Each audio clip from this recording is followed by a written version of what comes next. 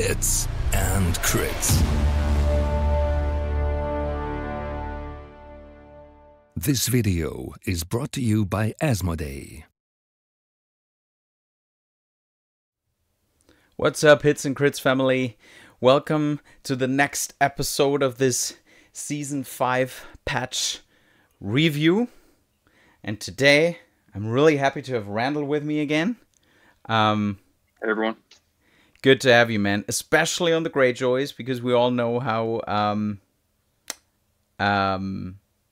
much you like the Greyjoys, even though you took a little detour to the Baratheons right now.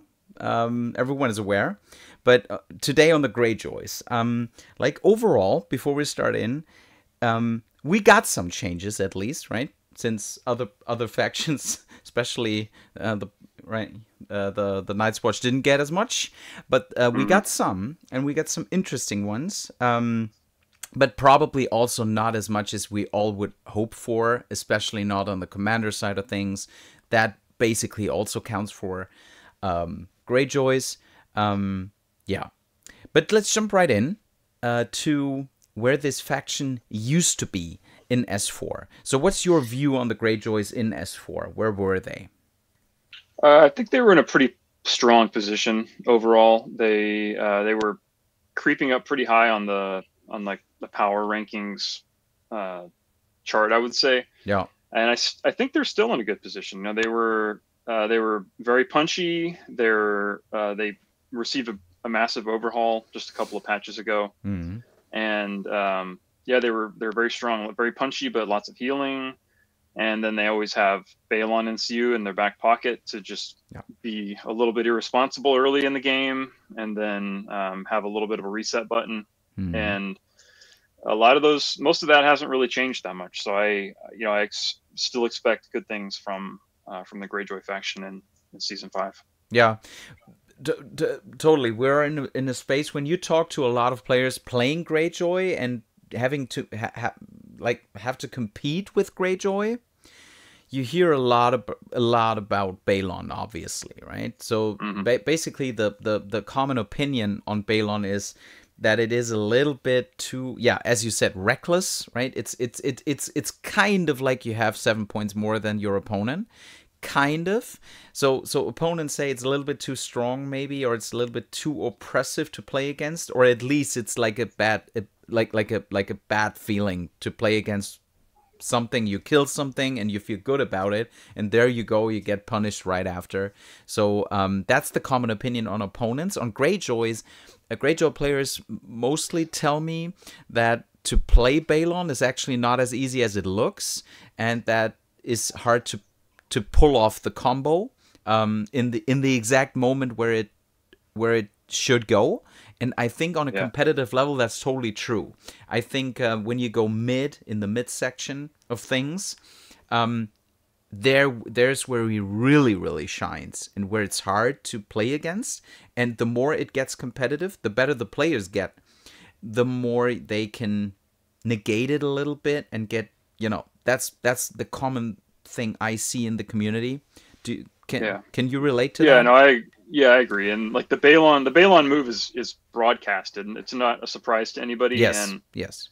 Higher level players are going to know where those most kind of dangerous zones are going to be for them, for Balon to be dropped into. So they will probably proactively mitigate the effect of Balon as much as they can before that unit pops back up.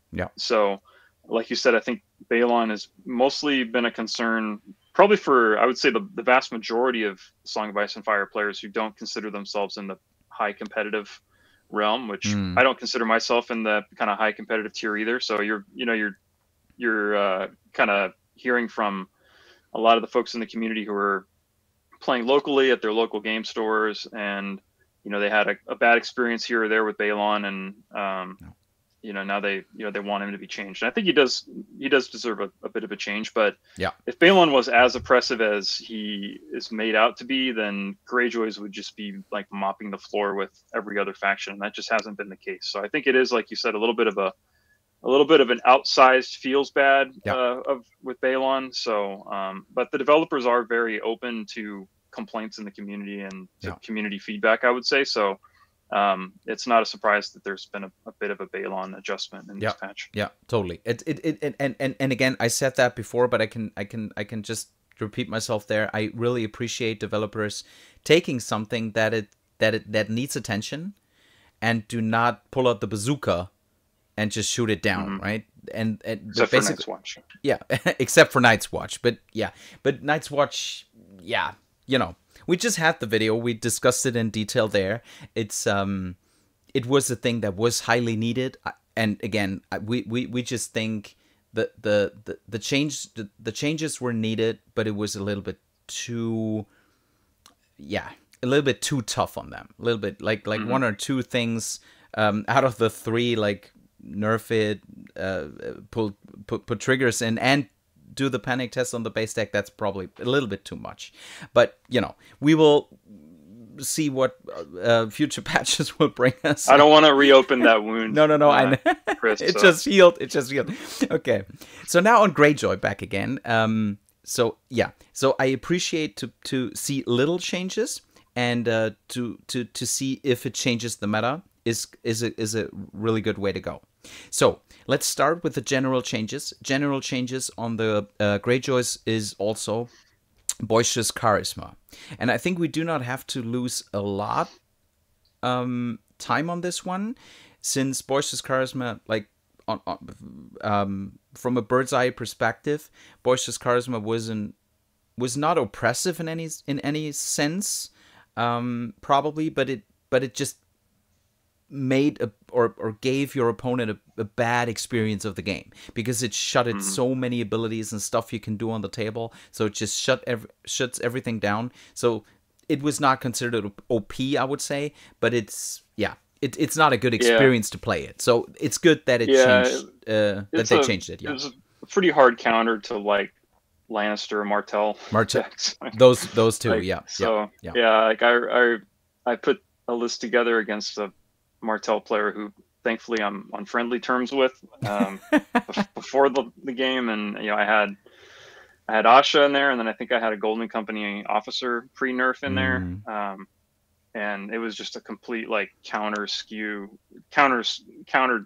to his list, and he was playing Martell, and he still beat me because he's a very good player, but yeah, it just felt a little dirty, you know, because you know, you have that experience where the player plays a card against you that they were really like looking forward to playing, and then you just kind of tap your Asha card and say, you know, not so fast, like sorry. So it is it was a little bit of it feels bad. So boisterous charisma probably needed to get changed. We'll see if this is the right change. I think this is a interesting change. We'll see if it really is you know, a good change or not. I think it definitely changes the decision making on bringing Asha as a commander, because like you said, people would bring her as kind of a counter to certain types of lists. So like in a 2-list format, you'd want to bring Asha as like your anti-control deck or army. And that's do you feel this changes? I mean, like what we've seen in S4 quite a bit was you always see Vic, right? Victorian is up there as your first list to basically rage through everything, and because he fuels so well with, or he goes so well, he synergizes so well with the base deck, and brings amazing cards, right? So it's just a good commander. So obviously you take him. So is Asha still number 2, or do you see now with the changes maybe see something else there? Yeah, I think the number 2 spot is kind of up in the air right now. I don't know who it's going to land on. I think Asha still is a very good like defensive commander. So if Victorian is the kind of hyper aggro commander, I think Asha is still a good defensive commander because her cards still do. It's like a little gnat. Sorry. So she has defensive cards, healing cards, and her commander attachment itself is very tanky. Yep. Sorry, you got it. No, I didn't. It's been in my office for like 3 weeks. I thought it would have starved to death by now because there's no food in here for it, and it's just one. So if you see it buzzing around the camera, there's not an infestation. Well, I can't see it. Okay. But anyway, back to Asha. I'll stop grasping at the gnat. Yeah, I think she is still a good defensive commander, but Yeah. I think this did kind of shake up the Greyjoy 2-list pair decision making a bit. So it'll be exciting to see who kind of rises to the top after this. It may still be Asha. Who knows? We'll see. Yeah, yeah. Well, and another change might help Asha getting up there as or staying up there at number 2, which is the change on the Ironmakers. So the Ironmakers basically got a buff on their morale, which actually seemed always a little bit like, I don't know, like lore-wise, soapbox, right? Soapbox, there we are. It always seemed a little bit off to have a unit that looks like this and has a 7 morale. It's like a little bit weird, especially when you look at the Brotherhood with their banners now and you see those 6 morale peasants, right? Yeah. Those peasants running. So maybe that was already anticipated in the patch. So yeah, I can really appreciate the 6 morale, and I feel the 6 morale also because each and every unit there needs to be some kind of Achilles heel to have them playable. And I think 6 morale now is fine. They also got a little buff on their offensive profile, which is also good because, as you said, like in the beginning, Ironmakers or in our pre-discussion, Ironmakers are quite kind of a obviously defensive, but also not really flashy unit that can really do much. It's more kind of a passive defensive unit that just stays there and is there to stay, right? And they're not to die. So what do you make of the changes? And maybe just add a little bit, how can Asha still make great use of them in the future? Yeah, so I think it's a good change. Like you said, the Ironmakers are never like the most flashy high damage unit. You know, they're kind of the flip side of the Silence Men coin. You know, Silence Men are all about just hacking things to bits, and Ironmakers are all about being hacked on and not dying. Yep. I would say so. It's good they got that extra die. It really helps them to keep hitting hard all the way to the end if something is able to grind through them. You know, because if they get to 2 pillage tokens, then you know they're at a 2+ armor save, a 5+ morale, and then they're hitting with 6 dice on their last rank. Yep. So, you know, even on their last rank, they're throwing 6 dice, which with critical blow, that extra die could actually become 2 hits. You know, so it is only 1 extra die, but they have critical blow natively, so that 1 die could be the difference between getting actually 2 extra hits. Especially with some commander cards, correct? Because to hit on a 2 maybe, or whatever the Greyjoys can pull off. That's can be a big hit. Asha, and then with Asha now with the new boisterous charisma, when these guys get attacked, you know, they pass a panic test. Then Asha can throw a vulnerable or a weakened out, which will either increase their survivability with a weakened token or increase their ability to push damage into the face of their enemy with a vulnerable token. And then that also kind of feeds into their Warhammer ability of weakening the opponent. So if they're vulnerable, you make them reroll their defense dice and then they roll a 1. Now they're going to pick up a weakened token. So I think all this stuff kind of works together to make the Ironmakers a lot better now. There's nothing more to say on the Ironmakers. I like the change, so let's see what kind of lists pop up here and there. That brings us to Commanders.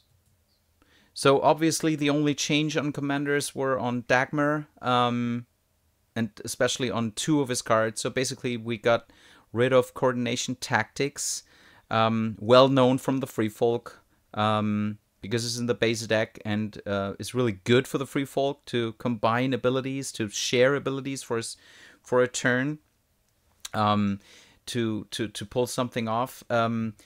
Probably, I've also not been able to make like great use of Coordination Tactics in the past with Dagmer. Maybe just me not being able to play Greyjoy at that level, but I don't know. Maybe maybe you can relate.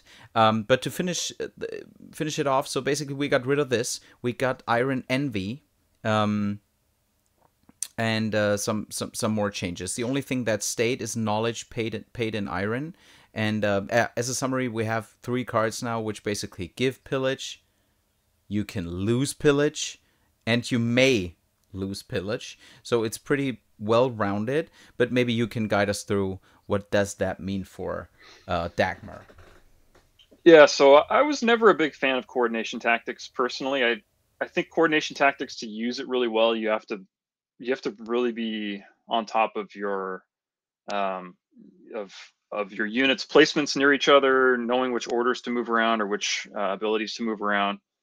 I think Iron Envy is going to be a much more universally useful card. Also, the Greyjoys don't have, I would say, as many abilities that you'd want to share. You know, not like Free Folk where you'd want to like share hidden traps or something like that.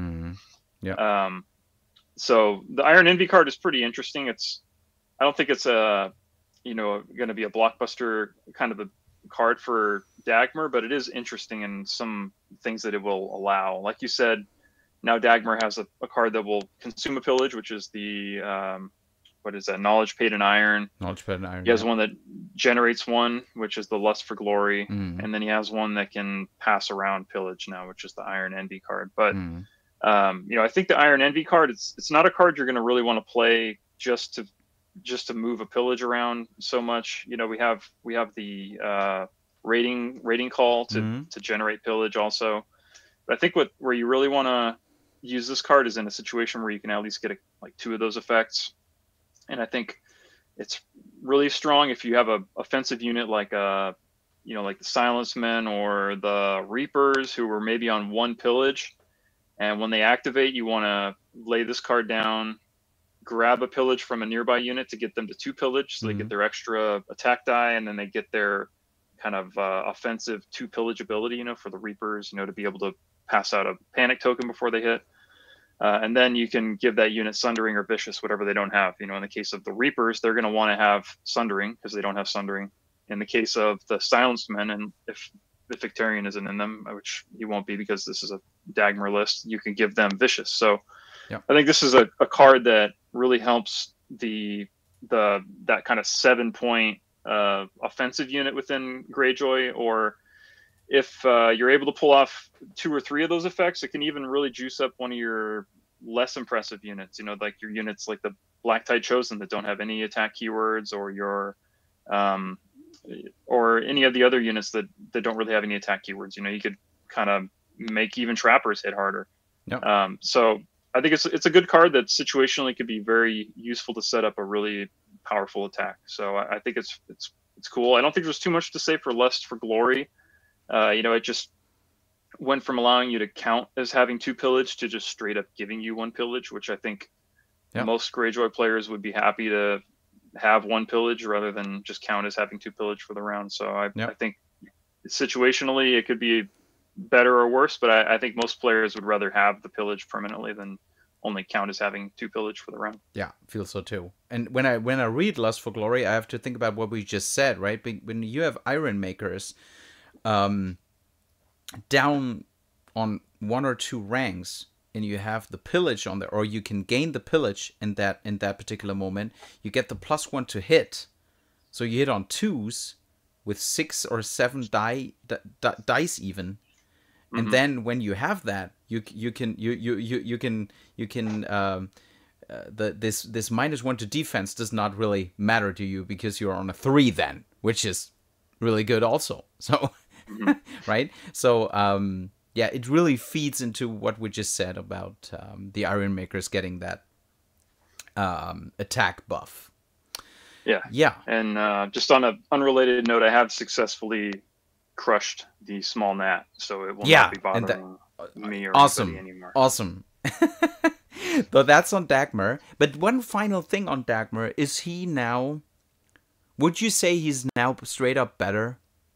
Is he viable now? Because you saw him sometimes, but not really often. Is he now more viable? Would you use him now? I would use him now a lot more, because now he has this Iron Envy card is like an actual aggressive attacking type of card. Coordination Tactics was more, it was very situational, and you had to like set it up. And then the other two cards were just not all that impressive. But I think with Iron Envy, you have now like a more punchy card. Yeah. And then Lust for Glory will now give you a pillage token. So I think Dagmer now is a little bit more of an aggressive commander and a little bit easier to play, I would say. So I would definitely like to put him on the table and play him. The only downside for me is that I really love his Battle Scars attachment a lot. So yeah, you know, I couldn't take his Battle Scars attachment now. Yeah, exactly. That's what I wanted to say. It's the same with Night's Watch with the Corrin NCU. It's just so good, right? You would never go with the nowadays Corrin. You would never trade that for this Battle Scars, and actually go down fighting on him for 1 point. So that's here the same. So Battle Scars is such a great thing, especially for Greyjoys. So you will probably always, or not, almost every time go for the attachment. Yeah, but I think he'll definitely get tested out a lot more now. I think you'll see more play. Yeah. And like we were discussing earlier, it'll be interesting to see which commander falls in line behind Victarion as that second commander pick. Since there weren't too many commander changes made in this patch, I think a lot of people were hoping that Baelor Blacktide got some love. Which is a great commander, actually, right? Yeah, and his attachment is so good. So yeah. Yeah. So we'll see. He's a more fun commander, I think, now. So I would like to try him out more now, and we'll see if other people have the same impression. Yeah. All right. So you mentioned Vic. Let's go from one boogeyman to another boogeyman, which is Balon Greyjoy. So in the beginning, we already talked about it. So basically, they changed just that the unit comes back without the pillage.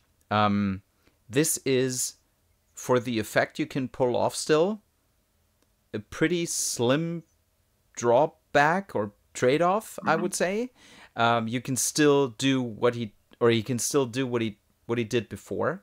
So, and that is a thing that is community-wide a little bit unexpected. A lot of people were expecting him to be nerfed more.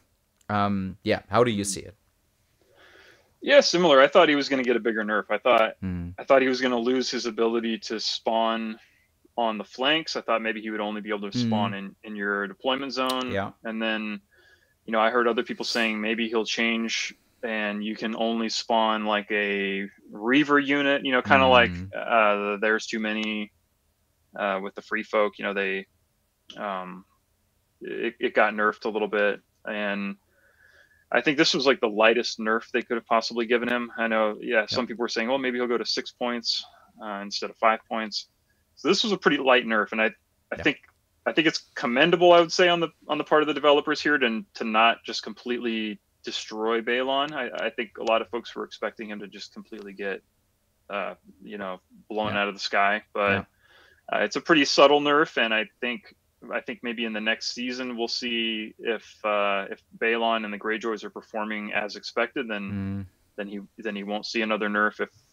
If there's continues to be, you know, lamentation and rending of garments in the community, then maybe you'll see some other nerf. But I think it was a very light nerf. It doesn't change the way he operates. It doesn't change his pick rate at all. I don't think. I think people still take him. And that's the thing.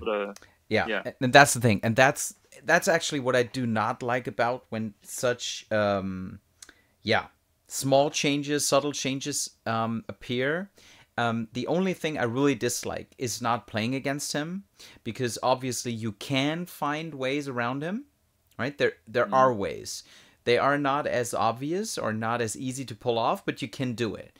But what I do not like about subtle changes, or in that particular case, is I'm pretty sure there won't be a list without Balon out there. And this is a thing I cannot appreciate out of this subtle change, because a change should lead to using all the other NCUs as much, or having him maybe as not like Yeah, if often, you but look at not the always, Targaryens, right? like look at the Targaryens after the season 4 patch. You know, Yeah. Illyrio was taken in every single list, Yes. and the developers don't like when a unit is auto include in Yeah. like every list. So Illyrio was completely, you know, just put in a shallow grave, and Yeah. everybody thought, I think, that Balon was going to have the same fate, but Balon just barely got like a little bit of a slap. Yeah. So I don't know whether, I mean, only the developers know what their long-term Yeah. intentions are, but Yeah. we'll see. You know, we'll see how Greyjoys perform in this patch, and we'll see how how Balon does. But yeah, it's hardly a nerf. It's a nerf really like in name only, I would say. So yeah. Maybe next time. And the thing on the Targaryens, it's maybe also because of like I feel Illyrio is in a really balanced state now. I think the reason why he's off the board now, a lot of times, not always, it really depends on the list, but is Miri, right? Because Miri's just so good now with the 2 tokens and the heal.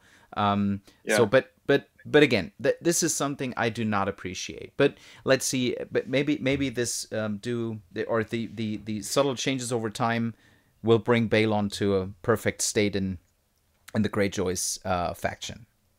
All right. So how we will always end the video is to show you guys season 5 tryouts list. So we're collecting all the changes, we trying to make the best out of it, and this is what we came up with. So we have Dagmer, as we just discussed, in the Ironmakers, because there is quite some synergy because of his cards, also his attachment, and the Ironmakers. Euron Greyjoy in Black Tide chosen to basically pull off or start with 2 pillage tokens. The Stony Shore Pillages is a unit that can hold its ground on its own, so often pick naked or without attachment, right? And then we have the House Hollow Reapers with the 2-point Victorian Greyjoy attachment, which probably isn't played too much, but we feel that this is a well-rounded tech piece for this list. So maybe Randall, you can guide us through the list. Yeah, so the first thing the first thing I do when I look at a Greyjoy list is determine like who is your Balon unit, and in this one it's pretty obvious. Enlighten me. Your Reapers. So like your Reapers are your unit that you're going to be probably a little bit reckless with, probably, and send in on a suicide mission potentially once the moment is right, and then whenever somebody's attacks them back, Victorian is going to slap them right back again. Yeah. Assuming they don't get gunned down by ranged attacks at that point. But the cool thing about Dagmer is, you know, he has gang up, so anybody that joins a melee with him is going to benefit from the gang up with an extra attack die and +1 to hit. Like you said, Stony Shore Pillagers are a very self-sufficient unit. You can just throw them on an objective if you need to. You can also throw them into a melee, and they can hold their own. Yeah. Black Tide Chosen are here to start off with 2 pillage, so you can move pillage around. You can get pillage onto your Reapers pretty quickly, and then send them in to do their thing. And then you've got in here Baron Black Tide and Jaqen for extra sustain. So you can throw Baron Black Tide on your Reapers once they're stuck in and taking a bunch of hits to keep them alive longer. And then Jaqen can clone that ability onto one of your other units or provide one of your units with precision. Yep. So yeah, it's a list that I think can really kind of hold the line with the Ironmakers, the Black Tide Chosen, and the Stony Shore Pillagers, while all those units with their pillage generation, those with the Pillagers and the Black Tide Chosen, with their pillage generation, they can kind of feed that pillage to the Reapers, either through Divide the Spoils or through the new tactics card. What is it? The Iron Envy card. Yeah. And then the Reapers can do a whole bunch of damage before hopefully going down in a blaze of glory, and then miraculously and furiously appearing on the flank of the enemy army. Yeah. So it looks like a fun army that makes use of some of Dagmer's new changes and keeps leaning into the effect of Balon that hasn't really changed too much. Yeah. Yeah, I also think this is probably not a popular opinion to play that style, but I can really feel the, as you said, Baron Jaqen to copy the same influence, and we have to think Jaqen, or we have to think about that Jaqen also can copy something else across the table. So you never know what comes across with there, right? So yeah, I really love the list. I really feel this is something all of you guys out there should try. Yeah, we talked with I talked with quite some good Greyjoy players about it, and they also feel that this is something that can shake up your list building a little bit. All right, so that's it on the changes and the list. Puts us to the summary. So Randall, what do you think? Where are Greyjoy heading in S5?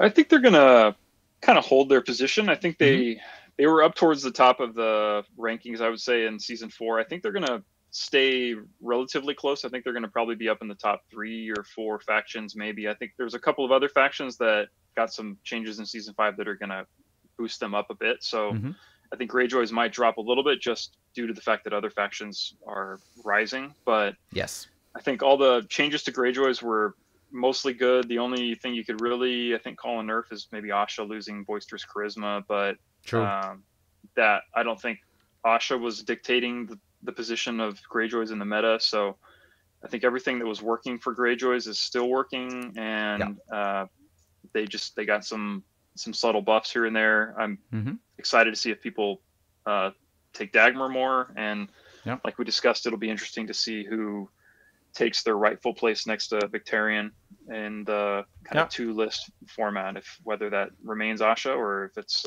Dagmer or someone else. Yeah, I hope it's Dagmer, but we will see. We will see in the next few weeks and months. So, okay.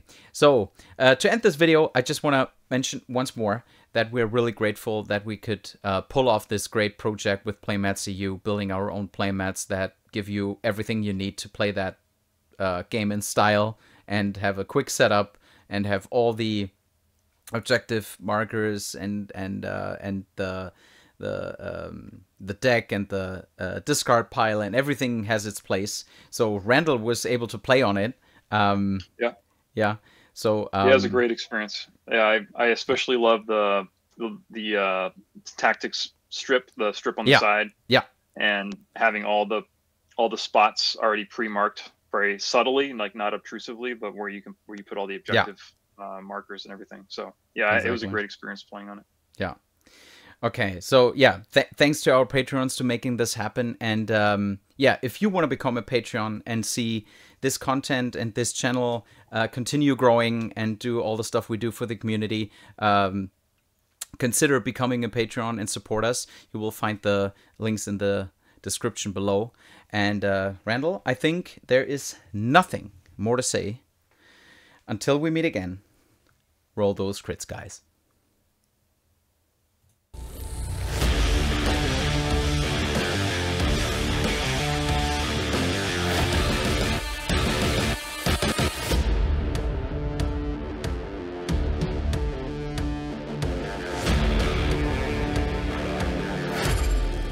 Come for the hits and stay for the crits.